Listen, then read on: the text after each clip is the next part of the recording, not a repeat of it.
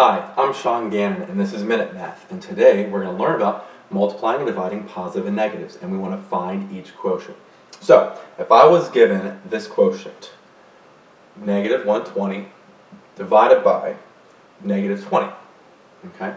Well, negative 120 divided by negative 20, I can rewrite that to be negative 120 over negative 20. Well, we're going to break it down. Fairly simple here, right? Negative 120, I can break down to be negative 1 on the outside here. Oops.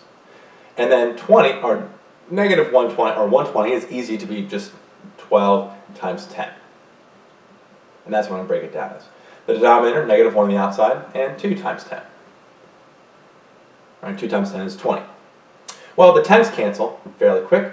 Negative 1's cancel. And now we're left with 12 divided by 2. Well, 12 divided by 2, that's just 6. And that's my final answer. So again, let's recap. We had negative 120 divided by negative 20. I wrote it as a fraction right here, right? My first step. My next step, I broke it down to be on the numerator, negative 1 times 12 times 10. You can see how 10 times 12 is 120, and the negative 1's out there. The denominator to be negative 1 times 2 times 10. 2 times 10 being 20. The 10's cancel, the negative 1's cancel, and now we're left with 12 divided by 2. And 12 divided by 2 is just 6, our final answer.